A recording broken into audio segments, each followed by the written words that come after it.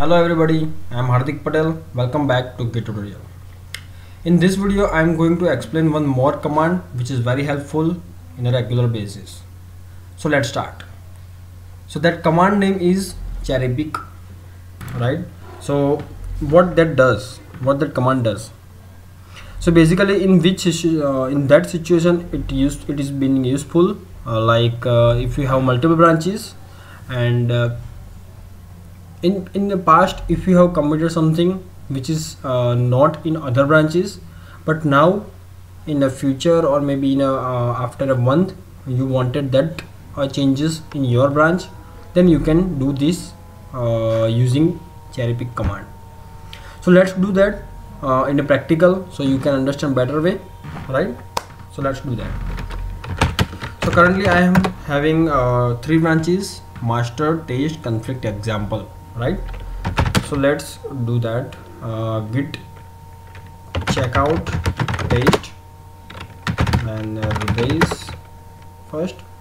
I'm making this branch up to date. Okay, now let's see the log. Last command is revert change 5, right? Okay, now what we will do? So why it is auto merging? I don't know. Let me push this branch first to, because this is still local branch, this is not available on remote, so I have to make it available on the remote. Okay, now you can see that, right? That was new branch. It says what is, okay, let's go on. Yes, here it is, right?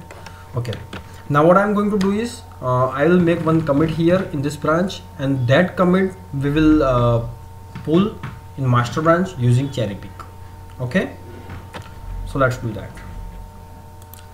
So what I'm going to do is adding one line for cherry pick command practical. Okay, I'm saving it. Then git add no.txt git commit -m new file is updated. Okay, now this file is updated and now you can see the log. Here it is available, new file is updated, right? And I'm going to check out again to master branch and you will not see that change, right? So let's do that. Enter.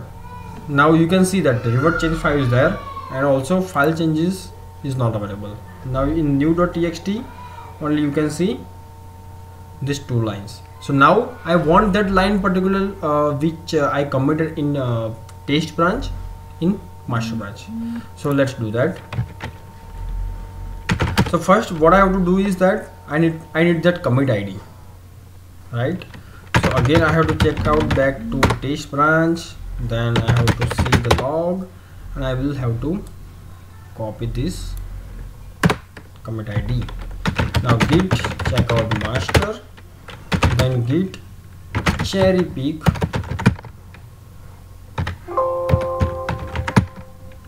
and commit ID. Yeah, okay, now it is already available in this master branch as well, and you can see here the change available. So that's how it is easy, and you can use in your problems. Whenever you get this kind of situation, you can use it very easily, right? So that's it. Thank you very much for watching this video, and if you want any more information in regarding the Git, you can ask me via comments. So just write down the comments in below section.